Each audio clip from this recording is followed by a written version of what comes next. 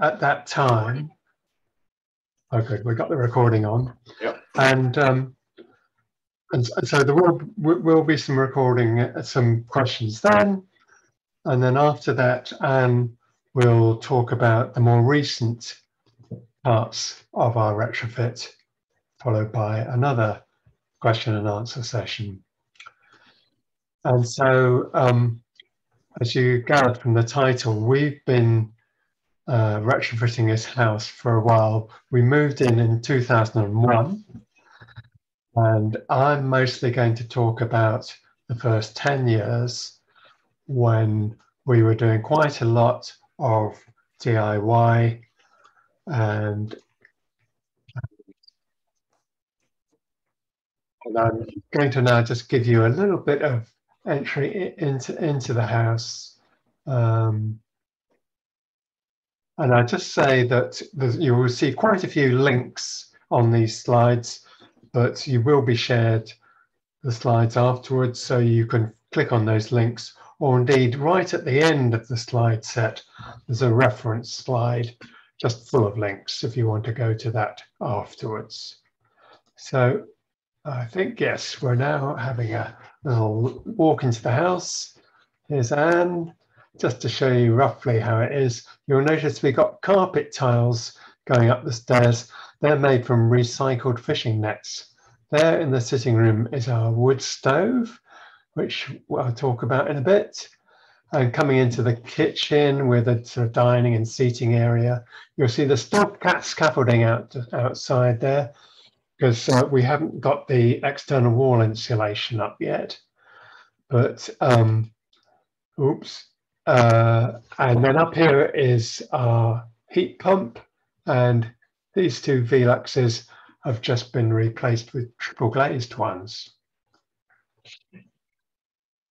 And so, oh, don't want that again. So, as I was saying, we've done a lot of DIY easy wins, you might call them, mostly fairly small jobs that in fact links to a list of things, easy wins you might consider doing.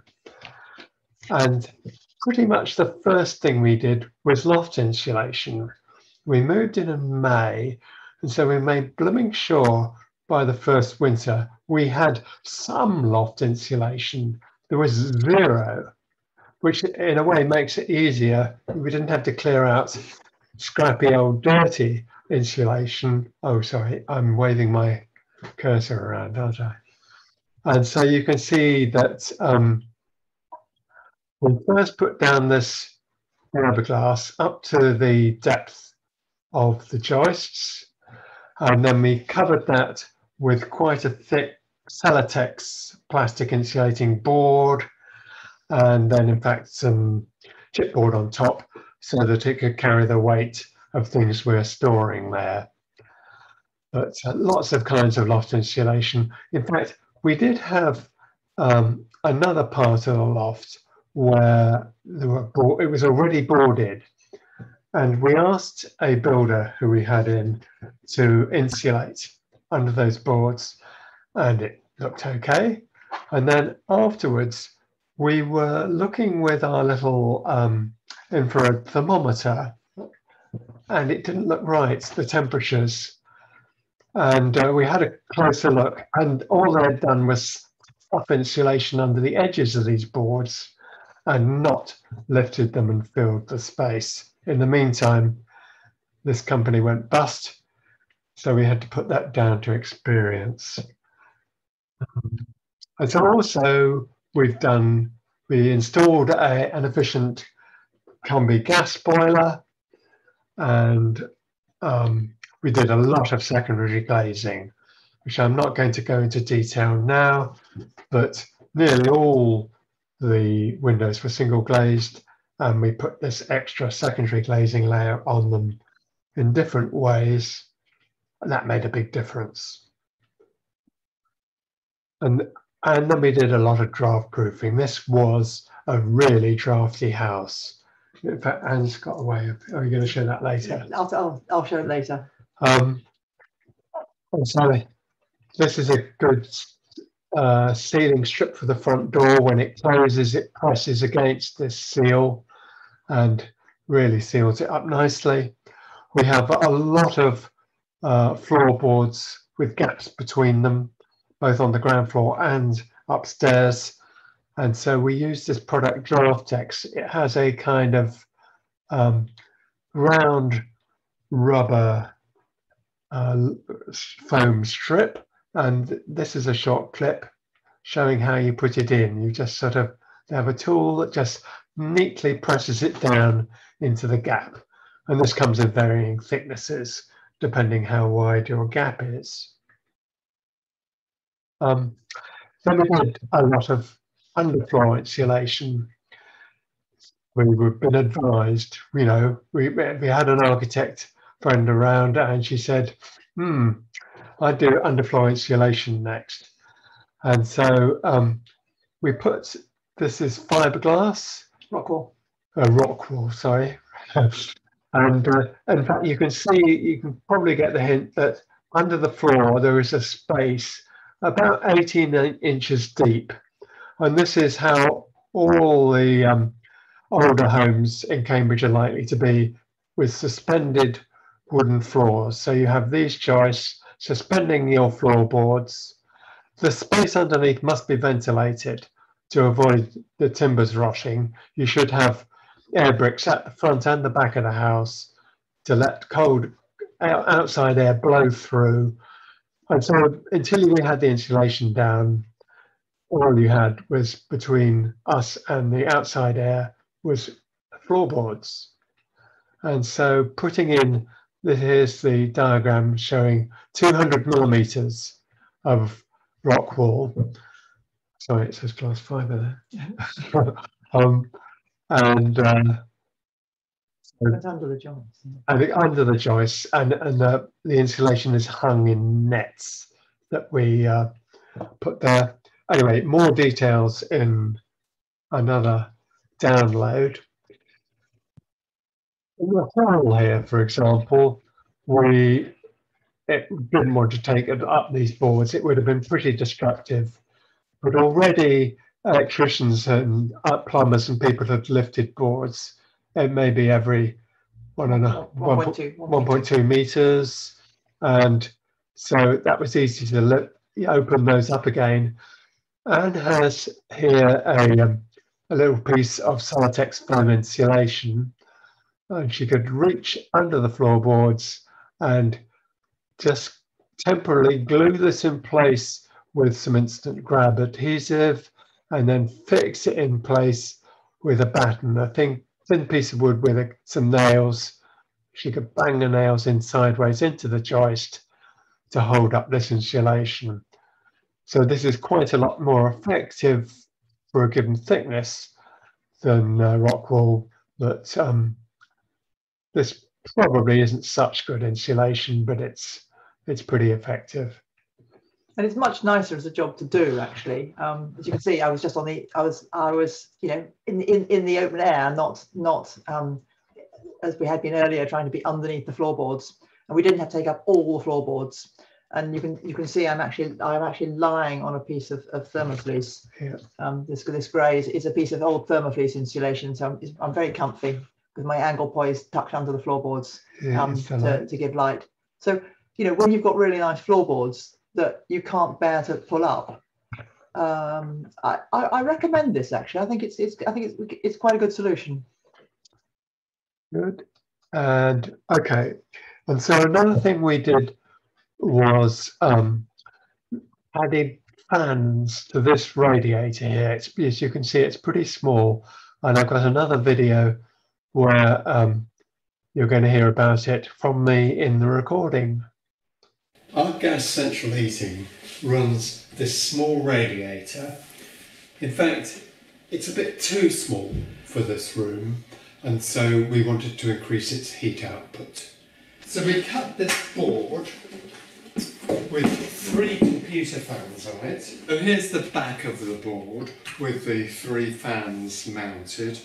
They're connected via the screw connectors and all powered from this 12-volt little power supply that is switched by this small bimetallic switch that's attached to the radiator and only turns the fans on when the radiator is warmer than about 30 degrees C. The 3 fans blow air through the radiator, and then this shelf pushes the warm air into the middle of the room. Our gas central... I don't want to start again. And so again, you'll find links to a document giving the details of that. If you wanted to do something similar for yourself, you can adapt that idea for any shape of radiator. And it may be relevant to people as well. If you're having a heat pump fitted, then you probably want your radiators to have more output so that you can run them at the lower temperatures that heat pumps are efficient at. Okay, so in 2007, we fitted this wood stove in our sitting room at the front, and it's quite small. In fact, fortunately, Anne chose it. It just fits inside our original fireplace that the Edwardians would have had one of the many open coal burning fires that they used. And so, but this is a wood stove that just fits in. This one gives out, I think, 4.5 kilowatts. It's a 4 kilowatt more so. We're very pleased with it. And so we can, there's another doc with the details on this. And so, yeah, it's really beautiful. I think we both like lighting fires. I think we're probably closet pyromaniacs. And but there was a problem. And the problem that has become more apparent is air pollution. And so this would link to a article about that. The main way, it also sort of advises how you could reduce that. And the main ways are by having really dry firewood, by laying a fire so you can light it, get it burning really quickly and let it burn hot when it won't give off much smoke. And then, like typically of an evening, we won't feed the stove at all for a good hour before we're going to bed, because you don't need to be leaving it blazing later on. So we're trying to minimize our use of wood, a bit like smokers giving up. And okay, here's my final slide. And so this is about another aspect of the home. We've made it as far as we can so that it's cool and comfortable during heat waves, which we have to expect more of course. And so it is mainly by shading and by clever insulation. So here's a video where Anne is going to describe that. My office faces south, so when it's forecast to be hot, I like to put up an awning that I made in 2010 to shade the window. I lean out and hook some elastic loops at the top over hooks on the wall. Then 2 lengths of tube hold it out the bottom edge. I tension it all up with guy ropes attached to more hooks screwed into the outside wall at the bottom. It works very well, and the shade keeps the room cool. We have a larger awning downstairs, and this one is held out with guys to the garden fence.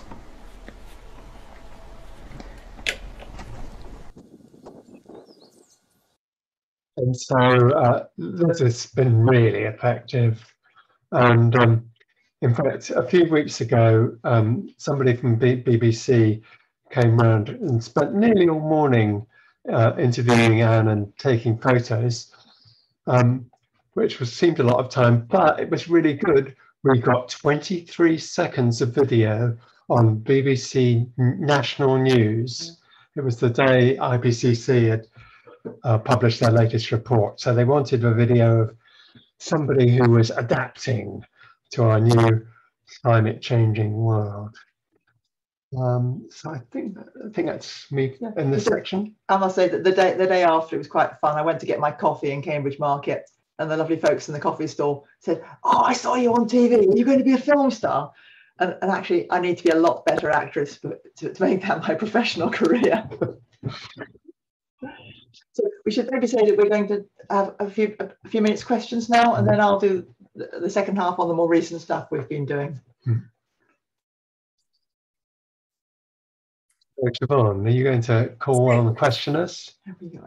Yes, so we haven't got any questions in the chat, but if anybody would like to put any there. Or they could just stick their hands out, wasn't it? I have a question, if I may. I was going to ask you what material the awning is made from. Okay, so it's as you probably saw, a fabric. It's, I think, nylon, but with a reflective aluminized coating on the top, so it really does reflect the heat.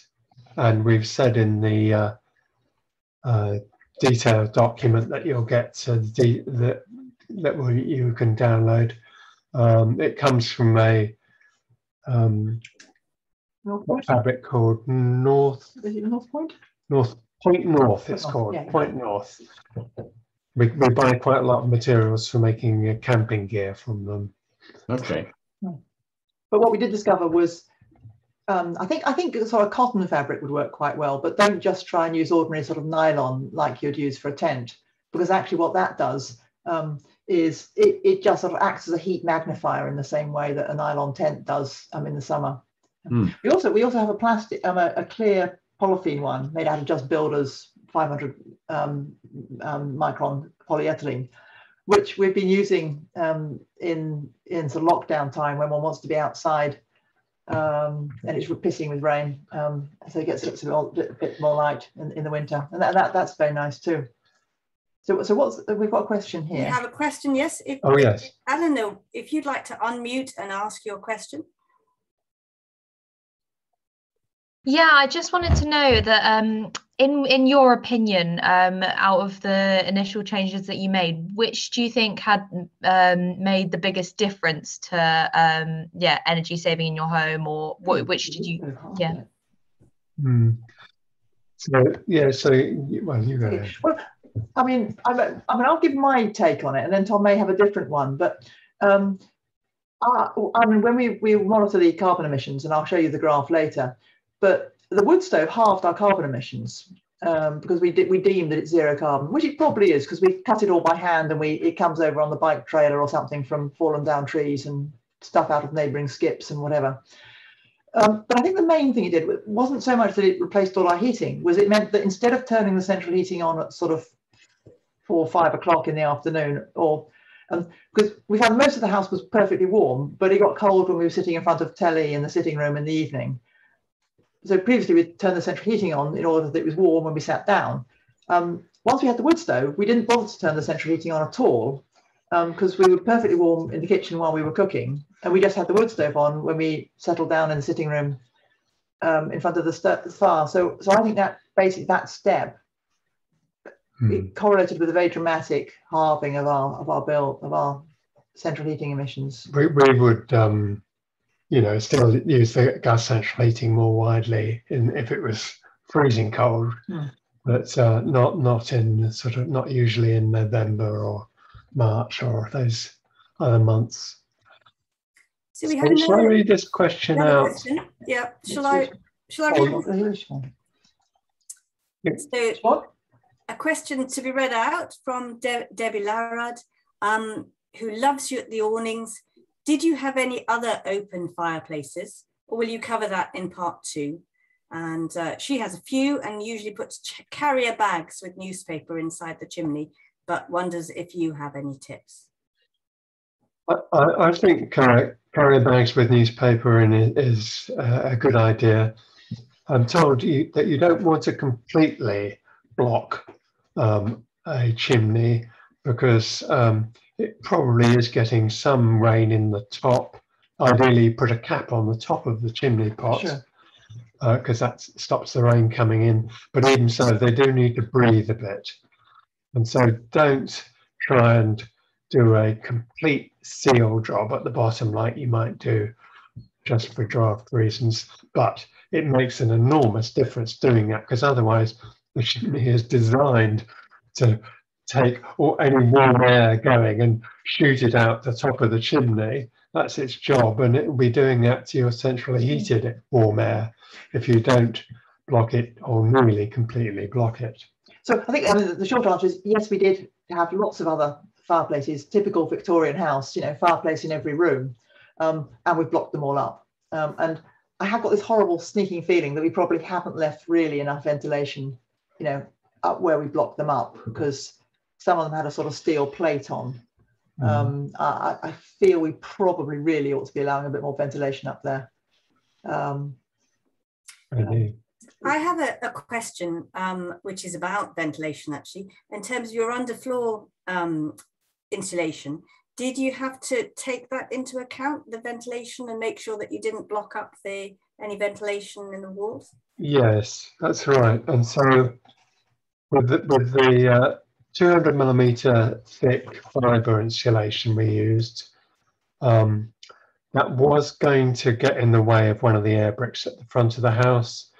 And so we made a little kind of duct to make sure that air from that air brick still got under the ventilation. And the fact that it was fibre insulation was good, so that the joists could still breathe any moisture out into the ventilated space. Where we stuck or fixed the Celotex under the floorboards, of course that's not breathable really in the same way, but at least the whole bottoms of the joists, bottom third of the joists maybe, was still open to the air. So we figured that would probably let them breathe enough, and the floorboards themselves breathe into the house more, I think. Yeah. And we have a kitchen extension like every all Terrace houses do, and when we moved in and did some original work on that, they put a concrete floor in one bit of it, an insulated slab, but we made damn sure they put a pipe along it, so that where previously there was air bricks, it was continuing to be actually venting the underfloor, so that the main sort of body of the terraced house has airflow under the floor going from front to back, sort of as it would originally have done. And I think sometimes people get a problem when they do work in the sort of the kitchen extension type bit, and they effectively block up air bricks, and then you don't get a through flow of air through. But I would say that when we took up the sitting room floor to do that underfloor insulation, the job did take a day or two longer than we thought, because we discovered that the front of the sitting room floor by the bay window, there was a reason why the floor had always been a bit wobbly there, and so we had to go down to Ridgeons or somewhere and get some more tannalized timber to replace some of the rotten bits. But I'm very glad we did then, rather than wait 10 years when there really would have been a big problem. The underlying problem was that there was damp soil against the bottom underground of the front, and so we dug out a trench there. We filled it with old bottles upside down and some stone on the top, so that we kind of made sure the front of the house, front wall underground for at least a foot or so, was ventilated more. Except I'm now growing wild strawberries in it, and I'm not. I think they may be filling up some of the gaps. But I pull them back sometimes. We have a hand raised from Benedict, if you'd like to ask your question. Yes, I've got a question about your energy sources. So if you had to buy another, to start again and buy a stove, considering the air pollution, would you buy, for example, a pellet stove as an alternative? No, we may not agree. Okay, what would your answer? So I wouldn't advise people to buy a regular log burning wood stove in the city, frankly. In the countryside more so, but it is becoming a big problem. It's essential that you buy the highest spec stove. Ours was DEFRA approved, but now there is a European eco-design standard, which means they release much less particulate pollution. But the advantage of having pellet stoves is that they are a lot less pollution again, because they have a small combustion chamber where the combustion is kind of well regulated and hot within a small space with pellets coming through. And so that is less polluting. Yeah, but on the other hand, all these things have a one hand and the other hand. You know, you're manufacturing, importing the pellets from you know, quite a long way away. Some of them made in the States, I think. Whereas when the sort of firewood that we get, it's come down from, you know, ash trees that's fallen down on Grange meadows or something like that. So the firewood is actually genuinely zero carbon instead of the sort of pretend zero carbon that sometimes you get with some of these pellets. But I would agree with Tom. I think in a city, though, I mean, I deeply love having a stove, and I was brought up with a stove with an open fire, and it makes me go all cuddly. I think it's probably not a good solution in a city. But if you were living in a rural area, yeah. Go for it. It's interesting because I had advice from a locality in France, and there the local governmental agency is basically suggesting to use pellet stove, even if it's the middle of it's a rural area. Mm-hmm. But they made a case for the pellet, and I was wondering, and I think yes, I mean, depends where you. And I'm surprised that you couldn't source them locally, because in this region, which is in Bourgogne, there's lots of wood around, and a lot of the places which basically process wood make pellet as well. So you can have a local source. I think there are UK pellets available now, but you'd want to check that. But I know maybe it's time for Anne to do her presentation, is it? So we have a couple more questions, but what I'm going to suggest is that we leave those until after the next section, if people are happy to hang on so that we can keep to time. Thank you. Okay. Hi. I'm going to talk about the more recent stuff that we've been doing. And I'm just sharing the slide. It's yourself. So when, okay. Okay, sorry, I'm just going to show the video panel. Yeah, so in 2004, a couple of years after we'd bought the house, we did refurbish the kitchen, and you can see we had quite a lot of work done, which included taking out the whole end wall, taking everything off. And one thing we deeply regret, actually, is that at the time we thought we were doing it pretty thoroughly, but we didn't do solid wall insulation. We did insulate under this floor slab here. We insulated under the other end, which you can't quite see where I'm taking the photo from, which is a suspended wooden floor. But I remember about a week before the new kitchen was due to arrive, and they were just about to plaster the walls, I said, "Oh, Tom, do you think we should put solid wall insulation on, internal wall insulation?" And we decided not. Partly because it was too late. It was we hadn't thought of it much before, and we thought, oh, it will make the kitchen too small, and let's go with what we first thought of. Well, we regret it, because we're now, 17 years later, actually doing it. And yes, it's one of these things we should have maybe thought more deeply about future-proofing it when we were doing that work. But it's also perhaps the way that even those of us who are sort of thoroughly into this, low carbon stuff, things will keep changing. So we won't have actually finished for quite a while, I think. And we put in high spec argon filled double glazing sash windows. And now we're replacing some of those with triple glaze. So the project that I'll tell you about is what we call the extension upgrade project. And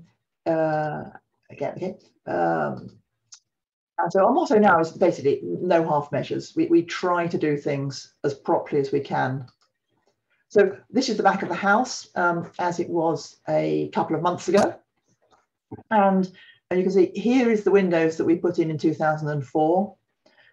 This is my study window that you saw me leaning out of, putting the awning up. It's actually the original but we had some DIY secondary glazing on it. This was a loft extension we had in 2015, and we and our neighbours did it identically together, same architect, same builder, so our side looks just like that. And these are more or less the same modern double glazed sash windows that we have here. And then at the start of the upgrade project in February 2020, we actually installed an air-to-air heat pump, and I'll show you more about this in a moment. But it's much smaller than you might say a full-size air-to-water system. But we discovered these when we were visiting Tom's brother, and realised how common they were in Tasmania. So an air-to-air heat pump, which is heating the kitchen area, which is the coldest bit of the house. We've actually got 8 new doors and windows. 6 of the windows are replacing things like this, and we've also had 2 new Velux windows up there. And in this kitchen area, we're doing internal and external insulation, and then the whole side wall of the house down here, we're doing external wall insulation. So it's going to it'll be white, look like our neighbours, but actually coming right over to here. So that's the project. February 2020 was an interesting time to start a big building project, or not as big as some people in open eco homes, but quite big for us. So this is the air-to-air heat pump.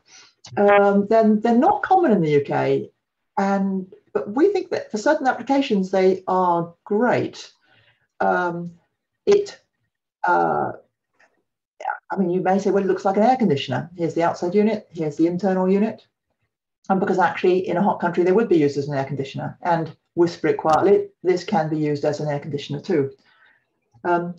It is completely silent for the internal unit. When it's on its most gentle setting, it has 4 settings. The outer unit has what our next door neighbour describes as a slightly industrial hum, and I think she's pretty much right. You can see we've tried adding some polyethylene acoustic foam on either side. I don't think that does a lot at all. We have this summer added a lid to it, because one thing we read was that if you have a heat pump and water is dripping from your gutter into the back of the heat pump evaporator, this is the same if you have an air-to-water one, that then makes it want to defrost more often, which reduces the efficiency. And so actually our neighbour's gutter does drip into this corner. There's a rather complicated arrangement there. So I thought much the simplest solution was to make a little roof for it. So I'll be very interested to see this winter whether we get better thermal performance because we've had the roof than we did before. So I thought it might be useful to compare the performance, or the advantages and disadvantages of air-to-air and air-to-water. I should say, by the way, if you've got any questions, shove them in chat, and Siobhan will pick them out at the end. So as we go along. So with the air-to-air, the coefficient of performance is actually 5.1, which for those of you who know about air-to-water heat pumps is great. It's nearly twice the efficiency of an air-to-water one, because it's producing warm air at, let's say, 25 C. We tend to set the thermostat at 18, as opposed to having to produce hot water to go into your central heating system at 55, and even then that needs extra large radiators. It's cheap in comparison to an air-to-water one. An air-to-water one is typically 10K by the time you've fiddled around with all your plumbing and put extra hot water tanks in, and etc. This was 2,250 quid from Anglian Energy Solutions, and it was installed in a morning. And I'm saying in very small print, it can be used as an air conditioner. We promise ourselves we won't unless in utter extremis. We haven't actually done that at all yet. The disadvantages is that it heats our large kitchen living room brilliantly. I am sure one of these would heat the small 2-bedroom house, terraced house that I lived in before Tom and I got together. You don't get the renewable heat incentive, but that's okay, because actually the renewable heat incentive, depends on how much heat you're actually using. And if you're not using very much heat because you've got a well-insulated house, you don't get much RHI. It's air-to-air, so it isn't doing your hot water. So you've got to have some other solution for your hot water. And we still have the gas boiler. when the gas boiler dies, which unfortunately is a when, not an if, because it is 20 years old now. Even though it's a top sort of, it's a very good Bosch combi. We will probably go to using direct electric and maybe something like a sun amp that Andy Rankin was talking about in his Open Eco Home last week, instead of a gas boiler. But at the moment, we're sort of keeping a sort of hybrid system. And there's no heat storage. So when it's in its defrost mode, it stops blowing out warm air, and the room might start to get feeling a bit cold. Whereas if you've got a air to water system, effectively all the central heating pipes and hot water and everything like that is a sort of short-term heat storage system. So you don't notice it so much, I think, when it's in its defrost mode. So, my conclusion is actually, you look at lots of parts of the world where these things are, they're really, they're really popular, and I think they deserve more attention in the UK. So this is our energy over the last few years when we moved in, and this is what the difference the wood stove made. So you can see the gas and electric. The gas is the red. Really did more or less halve, and we put the heat pump in here. It's not made a lot of difference to our carbon emissions so far, but it's made less. We're using less gas and more electricity. But I'll be interested to see what happens. So the rest of the project, the doors and windows finally arrived. After a long wait for planning, long wait for them being made in Eastern Europe, we got them from Green Building Store. We knew there was going to be a lot of mess, so we screened off half our kitchen with some more polythene, and then we start the seriously messy bit. We decided that we wanted to have fewer doors and windows, because originally this room actually had rather a lot. So you can see the heat pump here. The kitchen door was here and is busy being bricked up. There was a window here. So we basically moved the door aperture to the window. And unfortunately, the width wasn't quite right. So they had to then cut themselves a bit of a new opening to basically enlarge the window opening. You can see here, this is the kitchen window that's been put in. And we've deliberately put the windows in the outside skin. So they're going to be basically sitting in the outside external insulation, because that gives you better performance. When it actually came to it, actually putting the doors and windows in was really quick. It was sort of a couple of hours each. And some of these things I've been sort of worried about would take forever, and they didn't. And this is the pipes from the heat pump. We got back into the room for Christmas, and you can see the blocked up door. Here's our new Green Building Store door. So that was okay. And this thing about putting the external insulation in the external skin definitely gives you better thermal performance. And so here you can see we actually slightly raised the window and made it a little bit smaller than it had been. That's just a bit of timber that fills up the space. Partly because so the window wouldn't get messed up with the taps, and you get these nice wide windowsills by doing this, which personally I'm really keen on, and I haven't really thought about that in advance, but I think it's lovely. This is a Ventaxia ventilation heat exchange fan we have. It works pretty well. It's it's simpler than putting in full MVHR. We had new Velux after a bit of dithering with our old Velux. The problem was they were leaking. We could have replaced the seals, or we could have upgraded the glazing a little bit, but that wasn't giving us much benefit. So we actually decided to go the full hog and actually put in top spec modern Velux windows, which have quite a lot of insulation around here. And I was just saying, and we used Giles Harrison's company to do this, who are the local Velux specialists, and I'm very pleased with what they did. Very quick, again, just took a day. And it's improved the insulation value of the windows from 1.8 to 0.83.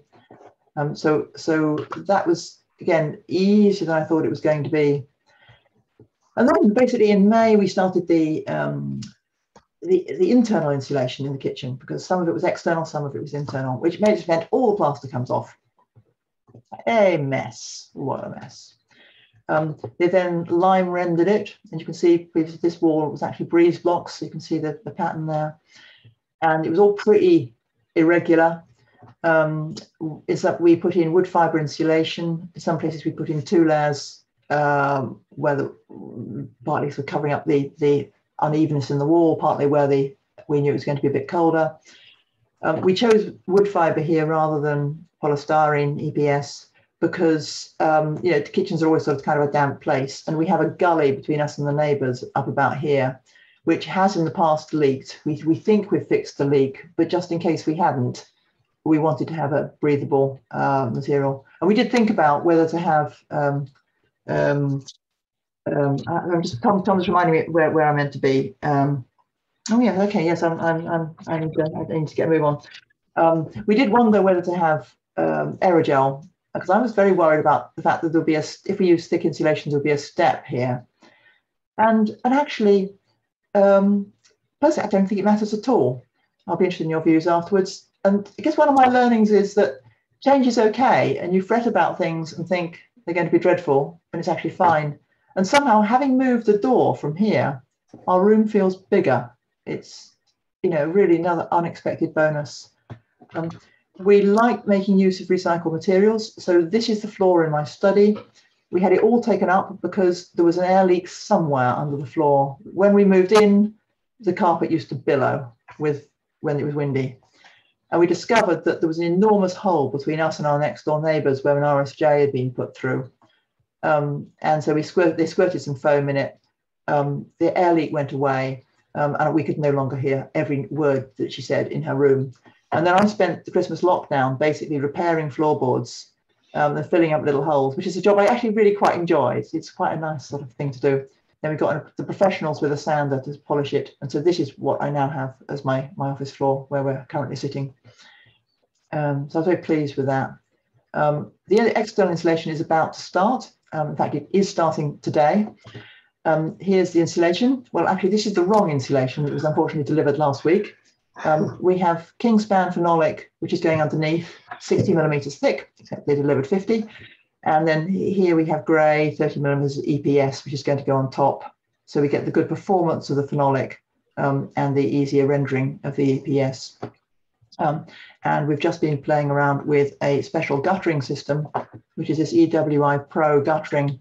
And we were very inspired by this drawing. It's in an architect magazine that Margaret Reynolds showed us about, as to how you do this top detailing. And we bought it actually a year ago from EWI Pro, just to start of lockdown, because the guy was thinking he might be retiring his business. And this is how the gutter goes. Here's the insulation, here's the wall, here's the roof. We're currently this afternoon, we were up the scaffolding trying to work out the details of how it goes. And Brian was very helpful on the phone. Retrofit, we call this a live-in retrofit, so we don't, you know, move out when we do these things. Here's Tom nicely installed in our bedroom. Here are my filing cabinets from my study. And it was actually easier than we expected, because even though it took much longer than we expected, you can get more or less used to anything. And also, the other thing was that there was large periods where we were just kind of waiting for things to happen.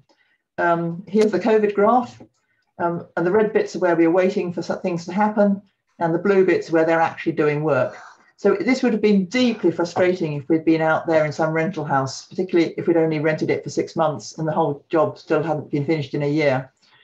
And I think probably having these gaps here for pandemics and pingdemics and whatever has actually made the builder fatigue a bit less bad than it normally is. I tend to need 5 years between a major retrofit stage. So do we notice a difference? Well, we think when we finish the external insulation, our energy use should reduce by 2/3.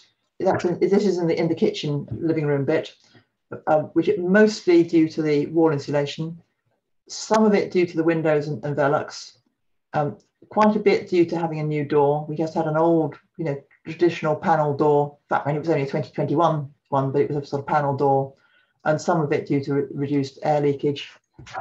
I have a little thing that I've lost, which we'll talk about it later. Ask me later what I use to measure airflow, and I'll find it. In general, it feels more comfortable because the temperatures are more uniform. The kitchen feels bigger because we've taken out one of the doors, which also has improved the thermal performance. We've got no more leaks. We've got nice polished floors, fresh paint, less clutter, because we had to clear things out for the builders. Okay, I'm a bit over time. Any questions? So we have a question on the where the windows come from, and I've put a link in the chat there from the case study. The case study has got links to all of the suppliers of things. There's a question from John Somerville. Would you like to unmute and ask your question, John? Yeah. Hello there. Can you see and hear? Yes. Hello. Yeah, so we've similar sort of renovation energy usage is now quite low. We have a gas boiler and a heat pump, like an air to water heat pump seems like quite a big jump, particularly given our boiler's quite good. So we've also been considering a air to air heat pump, but it's something we've not really experienced. So I've looked at a split unit with one internal upstairs, one downstairs, and a unit, I guess, similar to yours outside. But I guess there's a slight fear of the unknown there. So how long does it take to defrost? How often does it do it? Does it feel drafty? Anything else? Main things. I think with ours, I mean, we've got a Hitachi, and I think it's a very good one. Some of them apparently sort of they start themselves off defrosting at intervals that they've just, sort of like it's on a time clock. And I think apparently they do it a lot. Ours actually has something, I think it's looking at the refrigerant flow or something. So it actually only defrosts when it thinks it needs it, when it really detects it needs it. So I think that makes it, much, much better. I think, having this lid will help. What I think I realized, and also, I mean, kind of, because they're kind of unusual things, it's taken us a while to learn it. We're still learning about it too. It's very nice having the gas central heating as a backup. Again, this sort of uncertainty factor. Though we didn't use the gas much last winter at all. I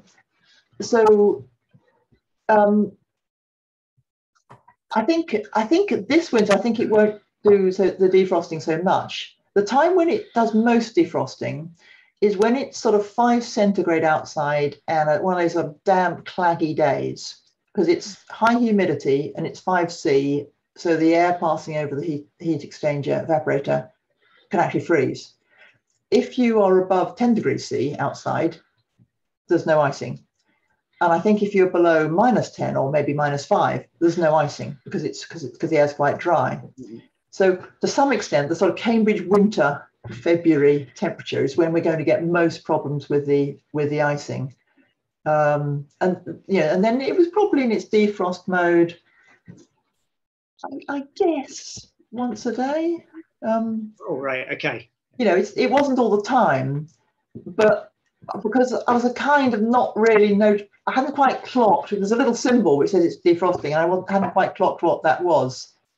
So, so I guess that means you didn't really even notice when it was doing it to some extent, which is most of the time no. But if it was when it was sort of kind of 5 and claggy, and then it spent 20 minutes defrosting or something, I'm like, it was getting a bit cold.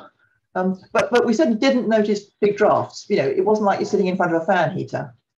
And I say when the setting of this was on its setting 1, the light, it was silent and you didn't really feel any air movement. But I think probably maybe invite you around to experience it later in the winter when we've got it, when we're using it. Definitely. Thank you.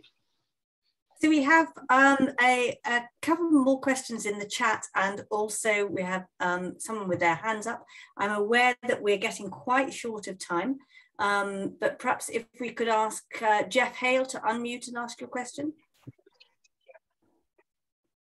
Okay, just for Looking back at your use of Celotex, which you used in your loft and under your floor, which I did similarly in the loft, I just wondered, have you ever come across any worries about the fire resistance of it, especially given Grenfell Tower? I don't think there is a problem, but it sort of niggles in the background. Yeah, no, Celotex did not come out well out of the ongoing Grenfell inquiry. They were definitely ignoring the fact that they'd had some failures in the tests. So that was really bad. But I really don't think there's a danger in 2 or 3 story homes. I think it's only taller ones where there's a danger. And so I don't think it's such a problem. Of course, the Celotex is a kind of oil-based product, so it does have more of a carbon footprint than some of the other products, particularly wool, for example. Or the wood fibre. Wood fibre is, yes. Yeah, that's another reason for using the wood fibre internally, because there's a nice sort of low-embodied carbon, but it's not, you need more thickness for the benefit. And we're using phenolic and EPS on the outside, and the phenolic, of course, is completely fireproof and very good insulation, much higher performance. Yeah, I mean, my rationale for using it in the loft was the same as yours, is that you don't need as much greater thickness, and you can board over it a lot easier than the other way, but then storage. And it worked in that respect. It worked really well. I think so, and it's no more flammable than a lot of other things we got in the loft, really. Yes. Okay, so we've got a couple more questions, and I'm just wondering whether we want to actually just do the closing slides with the feedback and donations links, and then if people want to stay on further, then they may. Shall we do that? Yep, agreed. Yeah, very happy to do more questions. Okay, so do you want me to share the rest of those slides? Yes, and finish off with the wash up slide, and then if people want to carry on, if you're happy to continue talking, we'll go with that. Can you see that now, David? Yes, see all of that, yes. So shall I talk to it? Yes, please. So it would really help us if you can give your feedback in this drop form. I think Siobhan will be putting the link to this in chat. Maybe you have. Yes, anyway, link coming soon. So please, it would take you about 5 minutes to fill this, to tell us what you have felt about tonight's tour, and hopefully we'll learn how to do these better and reach more people. And then, as David mentioned, Open Eco Homes is run by the charity Cambridge Carbon Footprint, and we really rely on donations to be able to carry on reaching this out to other people. We have some sponsors as well, which is great. So if you're able, please make a donation online, or if you already have, thanks very much. Do share your opinions if you're into social media. And then finally, here's another page of resources, and as well about getting started with your retrofit if you're into that. And you've seen about case studies. I mentioned about the thermal imaging camera. So Cambridge Carbon Footprint. Oh yes, here's one where Anne's showing to you. So Cambridge Carbon Footprint has a couple of cameras a bit like this, and in early November we'll start training sessions again. In a couple of hours, we can show you how to use the camera and how to interpret the images, and then you can borrow a camera. It's all free, and have a look at your own home, or hopefully maybe you're up for looking at friends, neighbours or community home buildings to show where they are leaking heat. It's really good at revealing that. And if you're into some political action, then there is this new project called Householders Declare. This is householders trying to put pressure on the government to actually do something about home energy. Their record so far is pathetic. So I hope that will make a difference. And just to remind everybody, if you have signed up to attend this actual talk this evening, then you will be receiving links and more information through your email. So what we'd like to do is to finish up probably a maximum of 15 minutes, I think is reasonable. Otherwise, people get rather tired of Zoom. And I'll leave Siobhan to just finish off with some of the questions. Thank you. So if we've got a couple of questions here. Claire McRae, would you like to ask your question? Hi, yes, thank you. It was a really good talk. Thank you very much indeed to both of you. Slide 31, you had a really nice graph that showed the breakdown, I think, of your heat loss through different parts of the house. Okay. And I thought that was, I think it was sort of the main question is, how did you get measurements that detailed that you could be so confident to produce that chart? Where do you get the numbers from? Okay, sorry, I'm finding it very distracting, Tom. Sorry, I'm trying to show you the slide. Yeah. Can't find it. Slide 31, it's almost at the end. Yeah, no. Yeah. Now, are we sharing that? Don't think we are. Yes. You are. Okay. Oh, yeah. Okay. Yes. So basically, so I was actually very simple. I mean, all I did was very simple in that I did my own estimates. So the original wall, for example, I worked out what the area of the wall was that wasn't windows, just with a tape measure. And the original wall was, I think the U value is about 2.2 for a solid brick wall. I forget quite where I got that figure from, but I'm online somewhere. And then with the insulation, we knew what U value we were aiming for, which is, oh God, I'm going to get the number wrong. Can't remember. I think it's about 0.2 or something. Can't quite remember. I've got a table with what we had originally and what we're aiming for, given the thickness of the insulation we've got. And then, for example, the Velux windows. Actually, I asked Velux what I thought they thought the U value of the old windows was, because they're not made anymore. And the new windows, it was, I could see what it was in the catalogue, and I multiplied that by the area of the window. And you can see the heat loss I've done here is the watts per K, which basically means the watts lost per degree centigrade difference between internal and external. What gave me the confidence to do it? Well, I started my career as a mechanical engineer doing heat transfer calculations. But it's actually very simple. Anybody can do it. It's just, you just need to be able to, use a calculator or a spreadsheet. And it isn't, it's very helpful in seeing where the, where the problems are. Okay, we have a couple of questions from Sibi. One of those is about suppliers, and all of the supplier links are in the case study. Would you like to ask your other question, Sibi, please?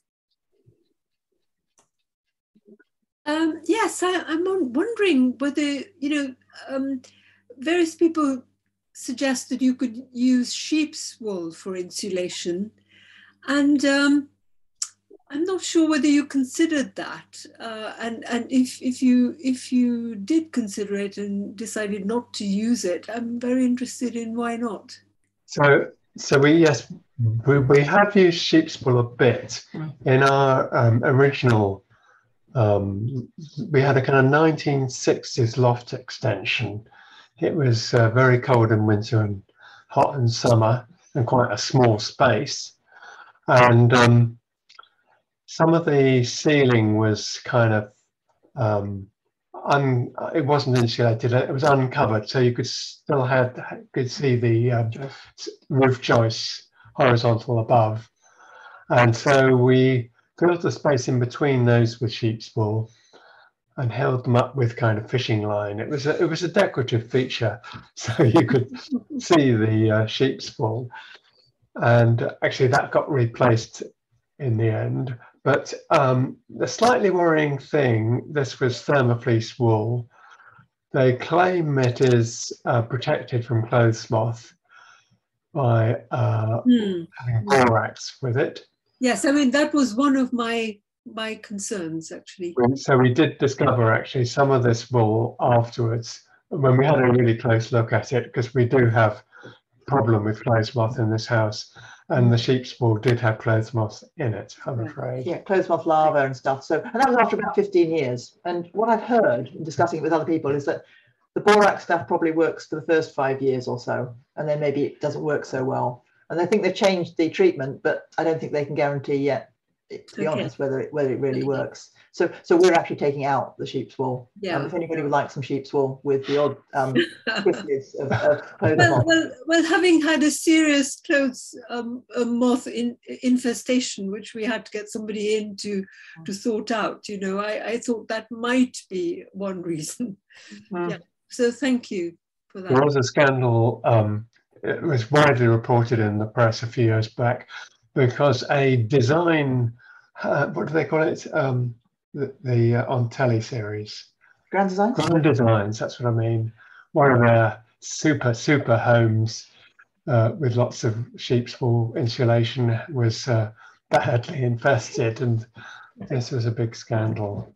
One thing I meant to show you folks before was I've got a DIY way of detecting air leaks.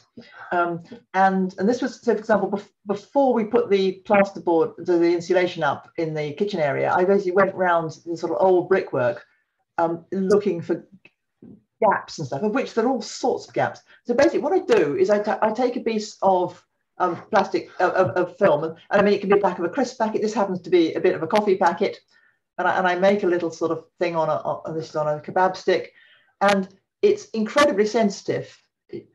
The tip just flitters around if it's in a draft. Now Tom's going to pretend to be a draft, and so because it shines, you can see it very easily. So something like this, if you've got builders in, and tell them you're going to be fussy about air leakage, and then go around like this, particularly if it's windy, and find the air leaks, and then put squirty foam in, and it makes a big difference. So when we did our loft extension together with our next door neighbours, I did a lot of this. The builders were really fed up with me. And she didn't. And at the end, she was saying to me, it's quite drafty up in the attic, isn't it? And I shouldn't have been smug, but I did say, well, ours isn't. We did warn the builders, because we also used the thermal imaging camera, and we found that they'd started putting floorboards back in this loft extension, and we knew that there was meant to be insulation under them, partly for, you know, if we didn't want to heat, if the room was empty and we didn't heat it, but also for sound insulation between the floors. And they hadn't done it, but at least we caught that before they'd gone much further, and it was pretty easy for them to remedy. It was funny, our builders were overheard in the garden on the phone. One of them, I'm talking about that bloody woman. But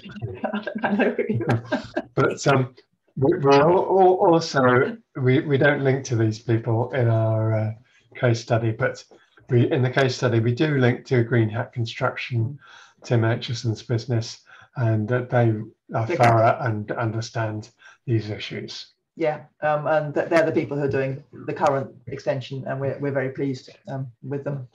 I think that's a great tip to warn the builders that you're going to be checking for drafts. Yeah, because it really is it is a good tip. I'm glad you pointed it out, because towards the end they started saying, "Oh, we want to charge you extra because of all this, all this fiddling around and all this sealing you're wanting us to do." I said, "Well, we told you in person and in writing, when you were asked you to quote, that we would be picky about this." And the thing is, they didn't believe us. We have just one more question in the chat, and that is from Claire Waters, if you'd like to unmute. Hi, Tom. Hi, Claire. I was curious about your bathroom unit with the heat recovery that you in fact, Anne, I think, was talking about it, because I'm thinking about maybe getting external wall insulation at some stage, and I suspect we've already got some condensation issues, so we've already got a PIV unit. There's no underlying issues, it's just something that happens apparently. So anyway, so I had sort of in my head, and I'm looking for Margaret Reynolds to help me actually as well, if she ever has time for it. She's a very busy lady. But anyway, I had presumed that I might need to go the full mechanical heat, ventilation, yada, yada, yada. And now I'm thinking, oh, is it possible? Because it's some of the bedrooms are the ones, it's not bad condensation. There's no mold, but there's definite condensation on the windows. I'm just wondering, all we have is what looks a bit like an extractor fan in our bathroom. Yeah. And is it a Ventaxia? Ventaxia. It's a Ventaxia. And I think it was about 120 quid. I mean, it was actually something my brother had bought, and he bought a bit too many, and he had a spare one, so he gave it to us. I wouldn't put it in a bedroom though, because it's actually quite noisy. Okay. It's not as noisy as a full blast extractor fan going off full speed, but it's too noisy for a bedroom. You do get these sort of trickle ones, which are very quiet. So this Ventaxia one claims to recover 80% of the heat that's being blown out of your room. So that's quite good. When it's going at its slower speed, it has a boost speed as well, which does sound a bit like an aircraft. Yeah. So it's good in the bathroom, I'd say, but I wouldn't recommend it for a bedroom. In the bedrooms. Okay. I'm sure Margaret will advise you on better solutions. I mean, she's done some stuff with James's house, hasn't she? I hope that maybe windows with trickle vents better than we've got now. I mean, we've been doing some monitoring in our bedroom, and if we have the door shut, yes, the CO2 levels build up to quite an excessive degree, and we get a lot of condensation on the window. And if we have the door open, then it doesn't. And we're in our household situation, we're able to leave the door open. Obviously, in some cases, one can't. And so we leave the doors open. It's still, because the PIV unit's outside in the hallway, so that's to try and blow the air right the way through the house, sort of thing. Yes, that's good. Yeah. So maybe I can give advance notice that Cambridge Carbon Footprint has recently bought 2 carbon dioxide monitors, and they're particularly useful for checking if your ventilation is adequate, because the inhabitants of the room, including pets and anything breathing out, is increasing the carbon dioxide. And so if that accumulates and your concentrations go up, that's showing it's stuffy, and it's actually bad for your health to have carbon dioxide levels above sort of 1,500 parts per million. It starts to get a bit concerning. HSE say at work it mustn't go over 5,000. But anyway, before long we will be lending out these carbon dioxide monitors to also log the they measure carbon dioxide, humidity and temperature, and so you can find out what the carbon dioxide level in your bedroom, say, has been overnight, and see what's going on. It's when we used it in the sitting room, trying it out. I'll have it even.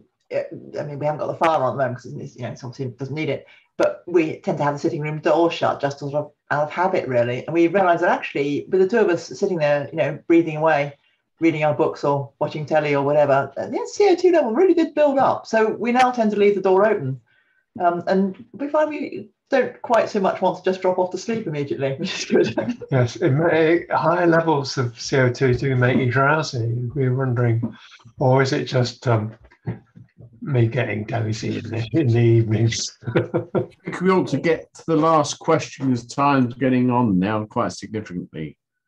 And so we just have one hand raised from Benedict, if you could ask your question, but we've just 3 more minutes, so it'll be quite a quick one, please.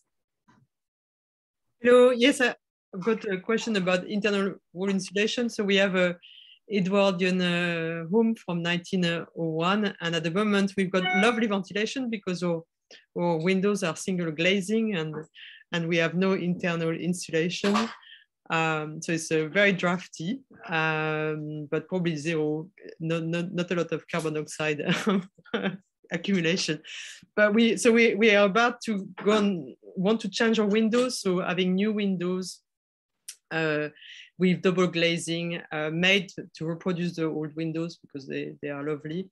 And because we want to do that, we have to make a decision if we do the internal wall insulation or not at the same time.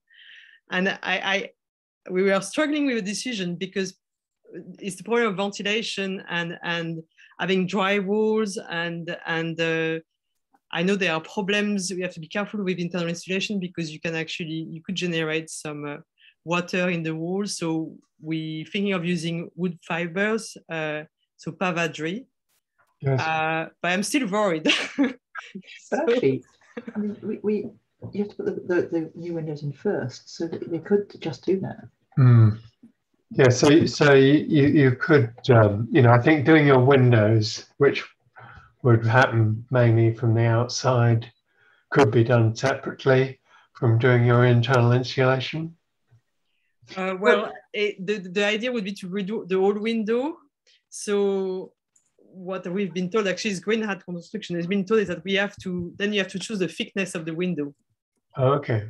So you have to make the decision if you go for the internal insulation or not. Yeah. And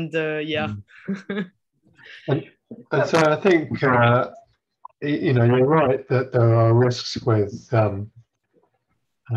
particularly if your internal insulation is not breathable, that may trap moisture. So I think it's good, particularly on the internals, to be breathable. No? Well, I mean, if it's a damp room. So I mean, I really empathise with you. We agonised about this for years, and things that helped was, one was we decided that we would do wood fibre in the kitchen because it's damp, and we slight worries as to whether we've really fixed the gully above it. So wood fibre there, even though it's thicker.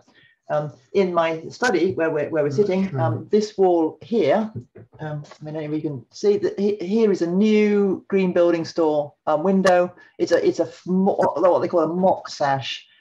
So it's a sort of tilted window. The wall beside it here is polystyrene with plasterboard on top, and it made a lot of sense to do it at the same time. And we decided it was fine to do polystyrene, thanks to some advice from, I think it was Alex Rice, who's a Ebony Combs involved person, because it's a pretty dry room. It's just my study. It's not a bathroom or anything.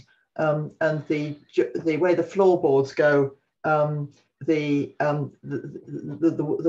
wall is like this and the joists are like this. So you've not got joists going into a sort of end wall that you're insulating. And putting the windows in is pretty quick, but actually it's pretty messy because they do take some of the plaster off. So they might as well take it all off and put this sort of insulated plasterboard up instead. And actually it was much less hard than I thought it was going to be. I think Tom and Emma, I think we ought to leave it there because you've done a sterling job. The numbers are starting to go down now. Yeah, they are. Yeah. Thanks very much to everybody for coming along, and thank you particularly to our two speakers this evening for a most fascinating talk. There are some further talks in this series, and if you'd like to come along on Saturday, that's the 2nd, we're going to go from an Edwardian structure to a passivhaus house living, and that's on Saturday, the 2nd of October. So thanks once again to everybody for coming, and particularly our speakers. And we're going to shut down now as we're way past the time we sort of allocated. So thanks, everybody. And I'm going to shut down for this evening and hope to see you sometime. Cheerio. Bye, everybody.